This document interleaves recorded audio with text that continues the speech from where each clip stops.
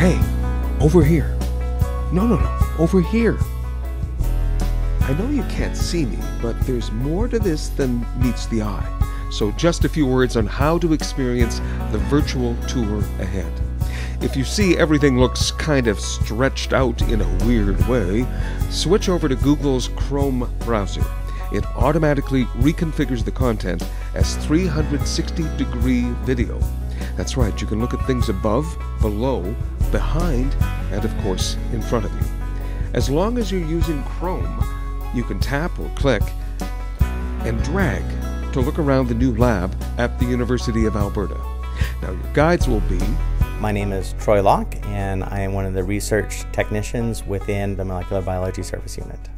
My name is Chandra McAllister, and I'm a postdoctoral fellow in Dr. Janice Cook's lab at the University of Alberta. One other thing before we begin the tour. If you're watching on a phone or a tablet, you can also pan around by simply moving your mobile device. Go ahead. Ooh. Kind of neat, eh? Let's begin the tour.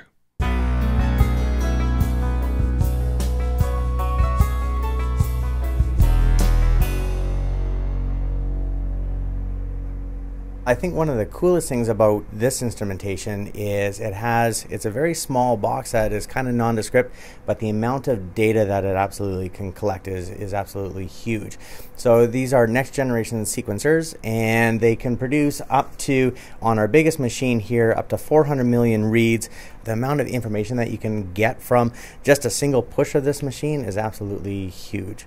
Basically, this machine allows us to look and find out how much we don't know about what we're looking at. So before, we would use microarrays, or we'd use other things where we already had implemented and knew about what we were looking for, and that was the limitation in what we were finding. Now we can look at the whole genome. We can look at the whole transcriptome and realize how much information and how much of the genome and the transcriptome we don't know about, and that's fascinating.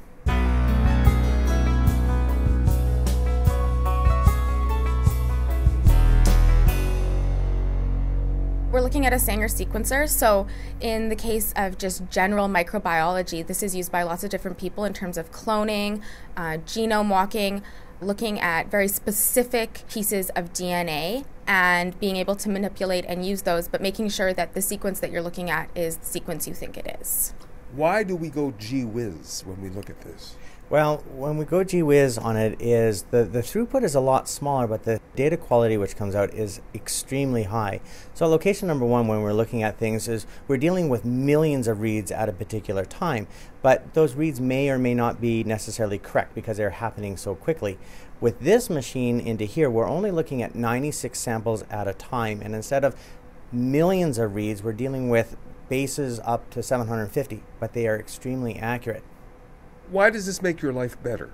Say I do location number one, and I find a region of DNA that is really interesting to me that I think is impacting the phenotype that I'm seeing. Well, then I go over to the Sanger sequencer, and I'm now able to clone this gene or this DNA and look at it in terms of how it is functioning in different species, or how the gene has been changed evolutionarily. So I can look at the exact sequence of that gene versus just getting a whole bunch of information.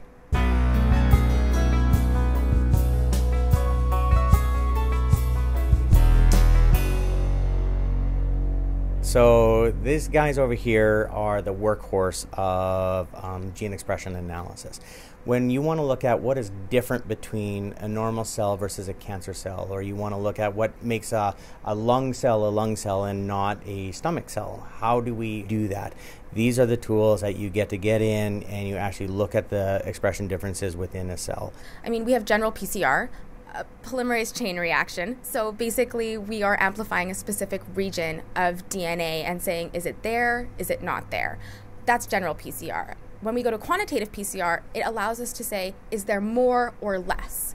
So if we're looking at a certain fungus and we're looking at a tree, is there a lot of that fungus there? Is there a little bit of fungus there? What kind of fungus is it? Is there a close relative associated with it? And the qPCR machine allows us to do all of that because it's quantitative.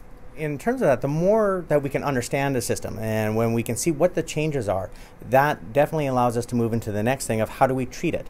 If we can understand all the different pieces of that puzzle, once we understand the puzzle, then we can go ahead and you can manipulate that puzzle. That's where these tools really kind of play an integral part in the science behind, treating pine beetle or treating the fungus which is involved in it. Right now we're not sure what the key factor is, and so the more and more we understand it, the closer that we'll get to that.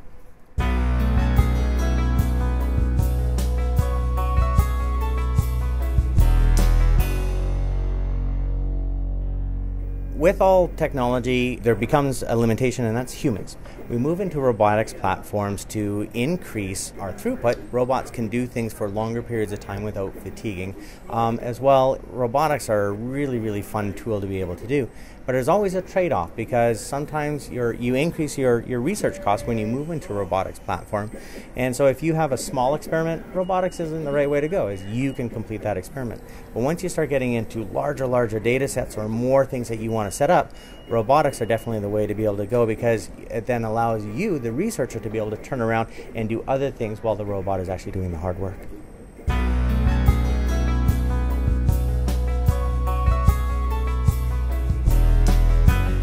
The MBSU, or the Molecular Biology Service Unit, is fabulous. The people are there to help you, and it's crazy how it actually does bring labs together.